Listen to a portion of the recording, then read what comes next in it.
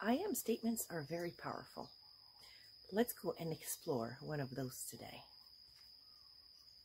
Meet Coach M, Gratitude and Appreciation Coach, as what you are grateful for and appreciate grows, helping entrepreneurs to bring their vision to reality through a focus on actions, self-talk, techniques, personal development, and accountability to bring on powerful results, helping you to release your inner badass.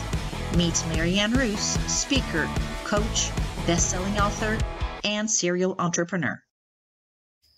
Aloha and welcome to my backyard. Welcome also to the I Am Statement series.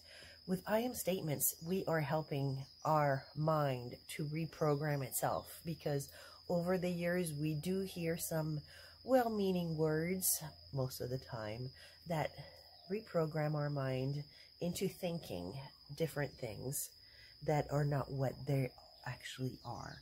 So through the repetition of I am statements, we get to rewrite the story within our mind.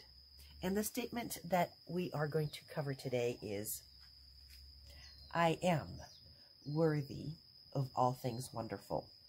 So we each have a different definition of what is wonderful, that is for sure. For me, going ziplining is a wonderful experience.